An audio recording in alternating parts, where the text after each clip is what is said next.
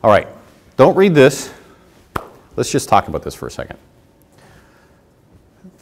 Accessibility on online materials anyway have really been measured against physical access.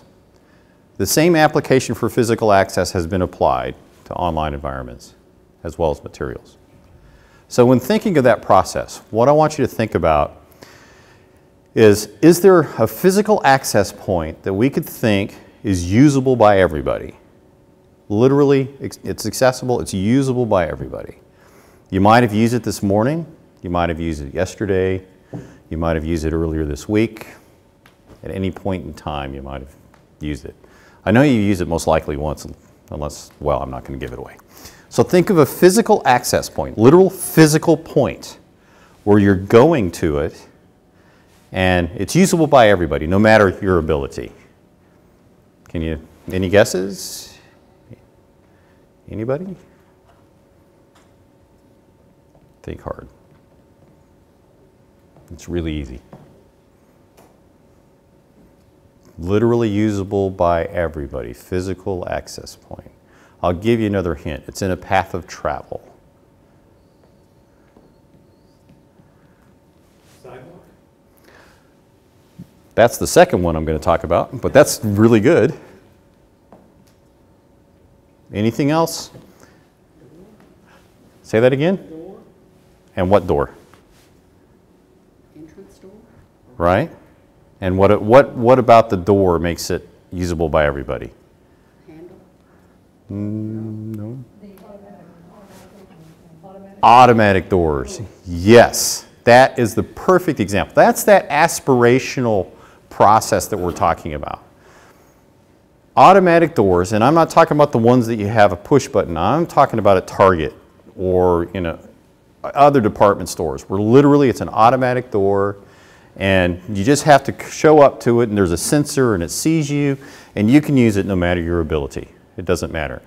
That's the aspiration we need to be in dealing with accessibility. Actually, it goes beyond accessibility. Accessibility helps us get to the point of usability for everybody. So that's where we want to be over time. It's not going to happen tomorrow.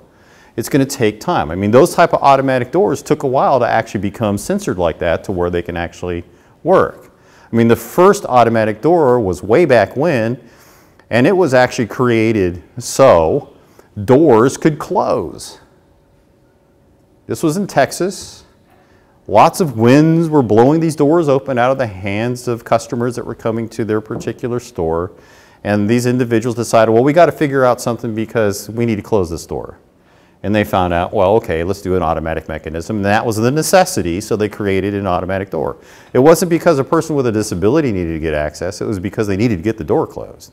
And then they found out that we could then apply it to other processes.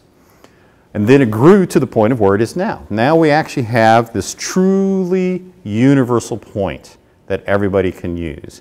So I want you to think about this in this next process. We were talking about sidewalks. So here we are in another path of travel. What about sidewalks is universal? What access point on the sidewalks makes that a universal? Ramp? The ramp that goes on to the sidewalk? The curb cut? Yeah. Yes, that's exactly right. The curb cut. Now that was originally designed, unlike the automatic door, for persons with disabilities, specifically mobility devices, that type of thing.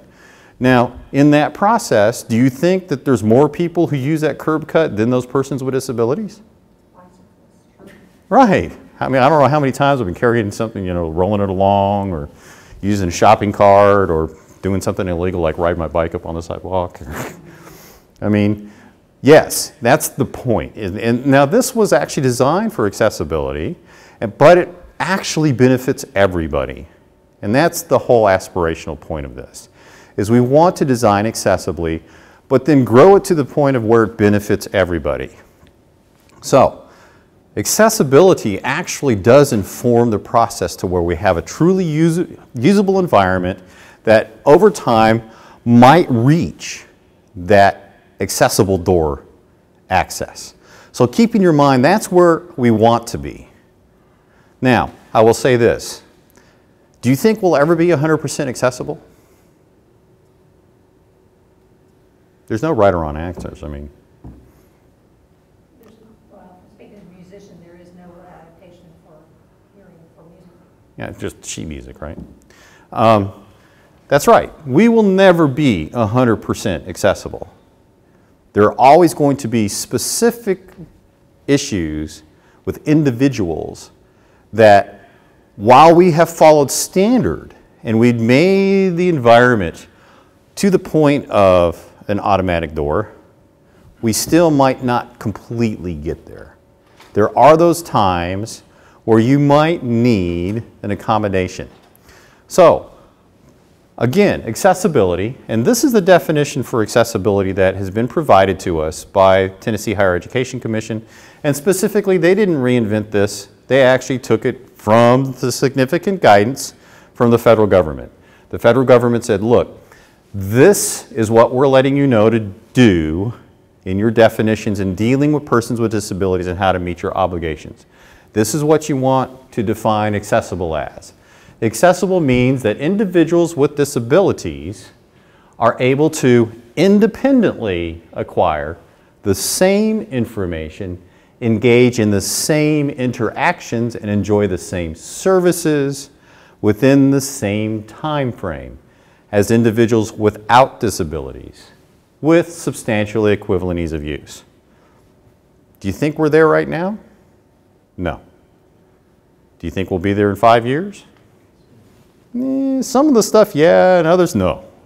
It's going to take time. So this, number one, that's why we're doing a sample audit of 30 courses, just to get an idea where the entire system is in their materials so we can begin planning and each institution can begin moving forward and how we're going to finally meet this definition.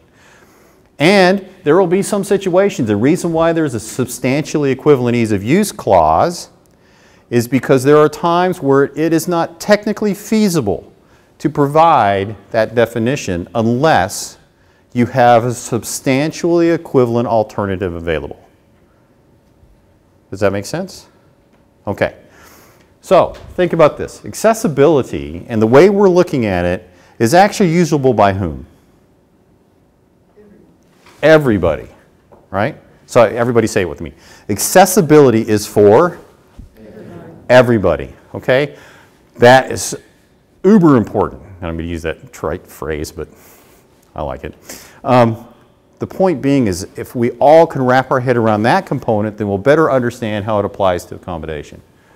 So in a distance learning compliant component, content is usable without additional modifications.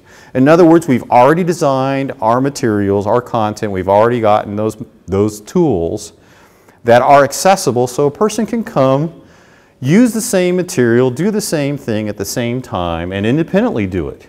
That's that process. Even in the classroom, that means the same thing. Appropriate functionality is already designed. So this is a front-end process. We work to make sure that they can go through that automatic door without even thinking about what ability they have. Then, what's the difference? Here it is. What is an accommodation? Well, let's talk about the definition of accommodation here. Accommodations are reasonable, and I'm going to use the 504 language because I like it better than the ADA language. I think it's more specific, although some people don't like to hear academic adjustments. Accommodations are reasonable academic adjustments or auxiliary aids that provide equal access to programs and services on an individual basis. So accessibility is for who? Accommodations are for the individual. Are you seeing the difference? We want to think about how we handle our materials and our decisions of what materials we choose and all those pieces here as a separate process because it is not it is not an accommodation. What has been happening is our institutions across the nation have been dealing with accessible points, access points, as accommodations, as ad hoc issues, as, well, I'm going to provide an accommodation to this inaccessible instance of this material, when in reality, what we should have been doing is providing accessibility. And that's why there's been so much significant guidance to help us understand that accessibility is usable by everybody independently at the same time, where accommodation is something entirely different. Now, can you think of what an accommodation would be? Has anybody dealt with accommodations in here? Okay, so not an accessibility or what has traditionally been a workaround for an inaccessible component. Can you think of an accommodation that would be for an individual? Interpreter. Yes? Interpreter. That's a good example. Distraction-free room for testing. Yes, distraction-free room. Does that have anything to do with accessibility and the material accessibility? And no.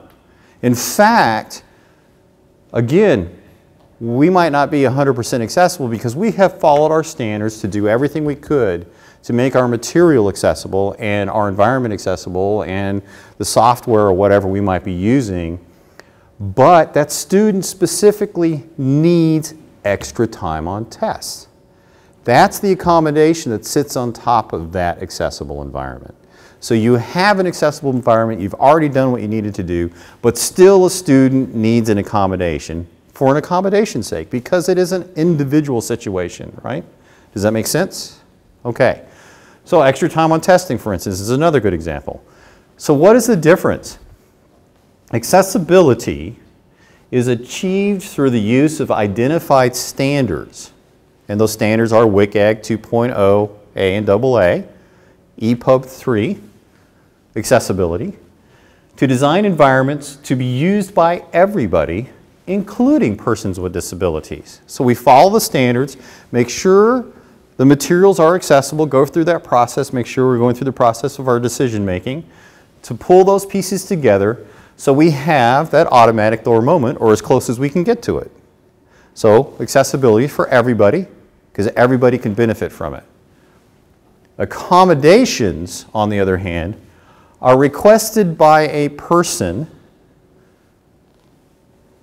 with a disability and determined to be reasonable on an individual basis by an appointed representative.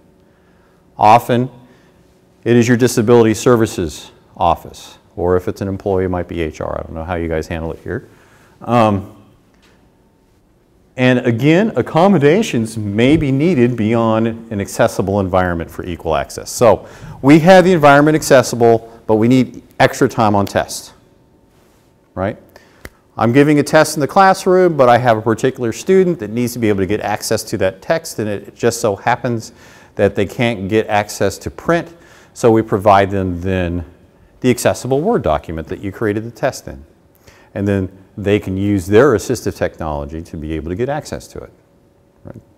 So, you've done your design, and then you have the individual. So accommodations for whom? Yes. Accessibilities for who? If you walk out of here today remembering that, that's going to be such a benefit to understand where you need to make that dividing line. Because accommodations are not accessibility. Accommodations are accommodations. Entirely different pieces.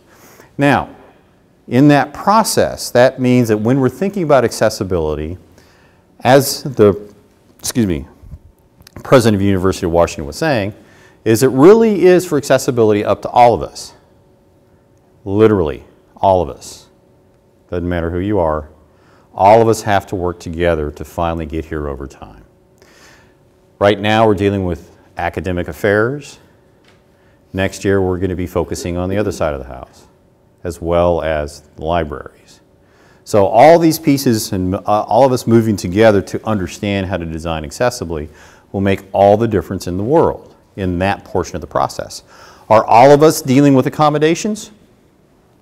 No. You have a department for that. You have a specific individual or group of individuals that deal with the accommodation process. So now that we know that accessibility is for everybody and accommodations are for the individual, let me give you a scenario. As instructors, I decided, and this is an on-ground class, but I like to get my assignments turned in, and I also provide materials back in the D2L experience. I'm requiring assignments to be uploaded. Then I'm giving those assignments back to the students through D2L with an audio file that I'm discussing my markings on their assignments, along with, of course, they can see the assignment itself. Now, traditionally, if you have, for an accessibility component, if you have audio, then the accessible component to that audio, usable by everybody, would be a transcript. Now, we're talking about a classroom instance. The instructor's asking all 52 individuals to provide their homework. They go ahead and bring it up in Dropbox. He provides it back in D2L along with an audio file. Does that audio file need to be transcribed?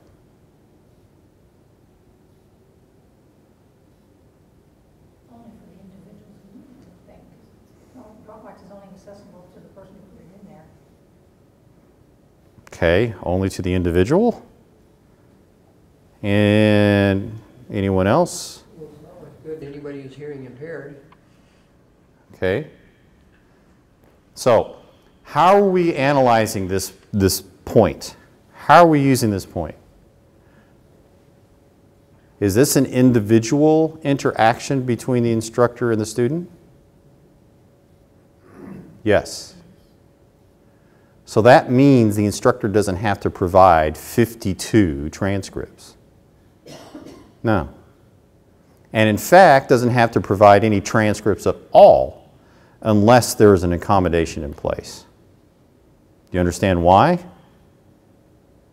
Accessibility is for whom? Everybody. Right? Is this for everybody? No. That's why I use the scenarios to help you analyze that process and understand the difference between accessibility and individual accommodation. Huge difference.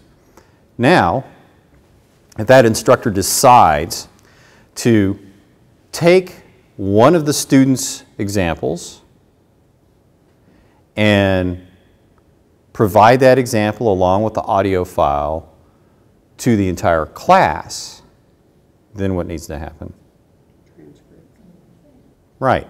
And because it's going to everybody. See the difference? Any questions on that scenario? I want to make sure we're real clear on that. Now, I did have a librarian ask me, well, does that mean that I could design every experience to be an individual interaction? I go, well, good luck with that. It would be far easier for you to design everything for everybody than try to manage an individual interaction with everyone. That's not going to happen. Or it might happen, but boy, you're just going to be so busy, I don't know how you're going to handle it. So the bottom line is this. In this situation, it's an individual action similar to like if you're at meeting in office hours. And if you require an accommodation, that's different.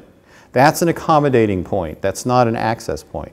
But once that file and that material goes over to everybody in the classroom, then yes, everybody will benefit from it being made usable by everybody by having that transcript available. Does that make sense? Okay. I want to make sure you're clear on that because accessibility is for everybody and accommodation is for the individual. And that's a good example of being able how to apply that. Any questions before I go any further? No? Awesome.